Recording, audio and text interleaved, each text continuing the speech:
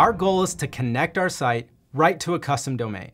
This means we'll add our domain, like whatever the name of your site is, .com, and we'll set it up so when someone goes there, your site loads perfectly.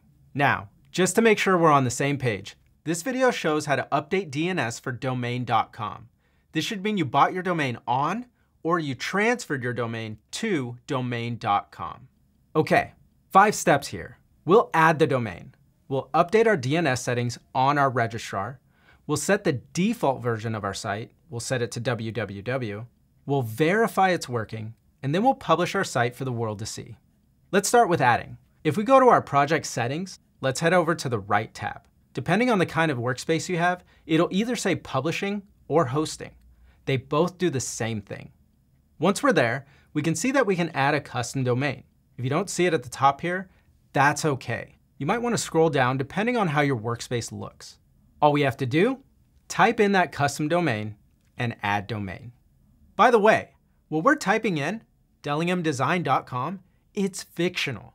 We're using it as a stand-in, as an example. You should replace it with whatever custom domain you're using on yours. That's adding our domain. Now we have to tell our domain provider to point to this site. So when someone visits whatever the name of your site is .com, it actually serves up our site to them. Okay, in domain.com, we can see our domain, and we'll click on Manage. Once we do, we can click on DNS and name servers from the left. In DNS and name servers, we can go over and click on DNS records, and here we can see we have our records. A quick note here, this may look different for you. Maybe you already have existing records in your DNS settings. We're about to add ours from Webflow in a second, but we first have to remove any conflicting records. DNS settings should always be backed up, so make sure to take a screenshot or another way of notating all these settings before making changes, just in case you have to revert. Now, before we add records, let's do a quick check to make sure of 3 things. Number 1, backup.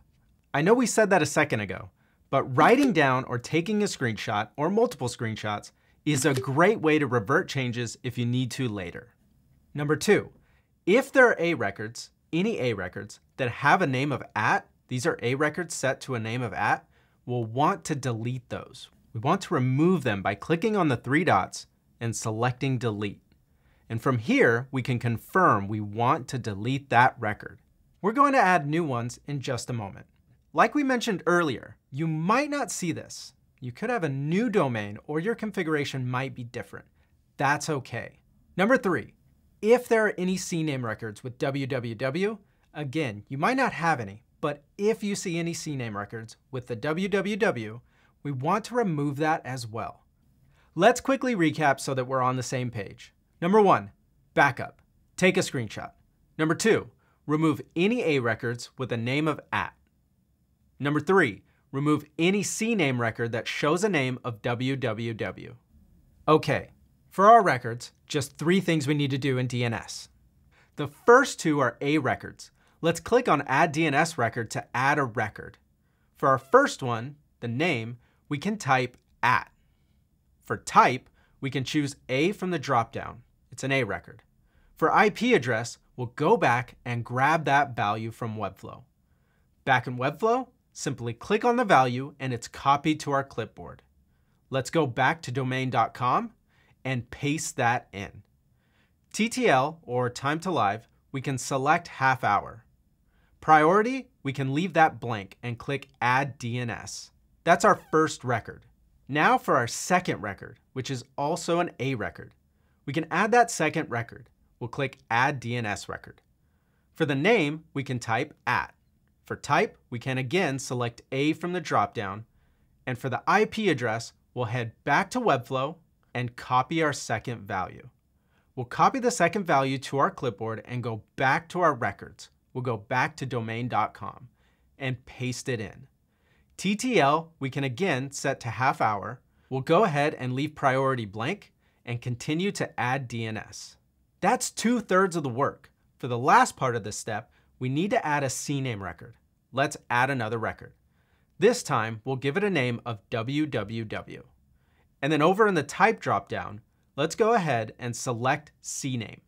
Of course, for the content, we'll head back into Webflow and copy the CNAME value. We'll go back to domain.com and paste it in from our clipboard. For TTL, we can select half hour and add DNS. And that's it for our DNS settings.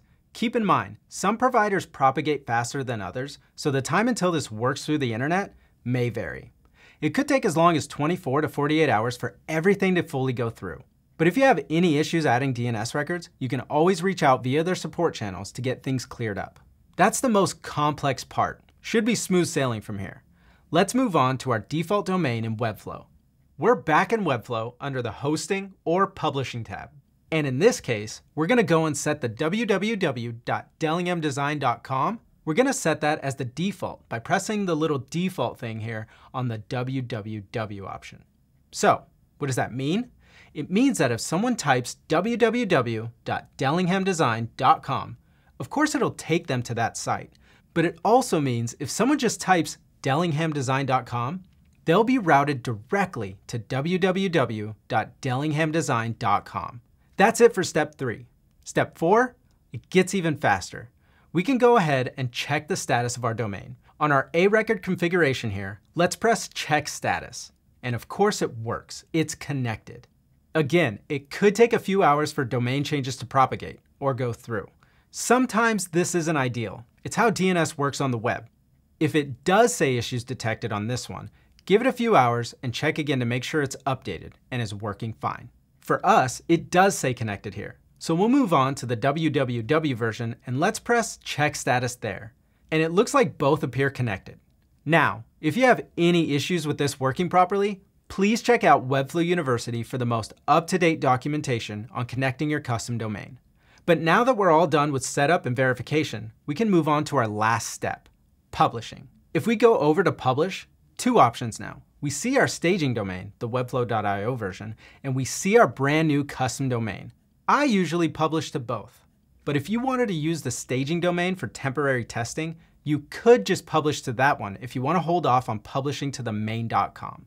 And one note here, if we go to our project settings and go to the SEO tab, it usually helps to make sure we've switched this switch on so that subdomain indexing is disabled. That'll help prevent search engines from indexing your .com and your .webflow.io. It'll only index your main.com.